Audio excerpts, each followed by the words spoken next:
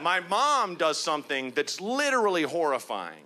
She, at the end of a funny text, okay, she'll write me something, and she's the funniest person I've ever met, but she'll write me something like, hey, have fun hiking in the canyon, don't fall in and die, which is stark and super, you know, hilarious. But she won't write LOL or kidding. My mom will write, all caps, grin. Ah! Grin? No offense, but go f yourself, Mom. That is horrifying. Who are you, the Joker? Who grins in a novel? The murderer. That's who. If you're in an alleyway and someone's written grin on the wall, you're like, we have to leave this neighborhood. The grin gang's here. I wrote her back, I was like, hey, Mom, instead of grin, why not just write 2 glowing red eyes at the end of a dark hallway in a haunted house in England at night and it's raining? It's longer, but it's the same effect as grin.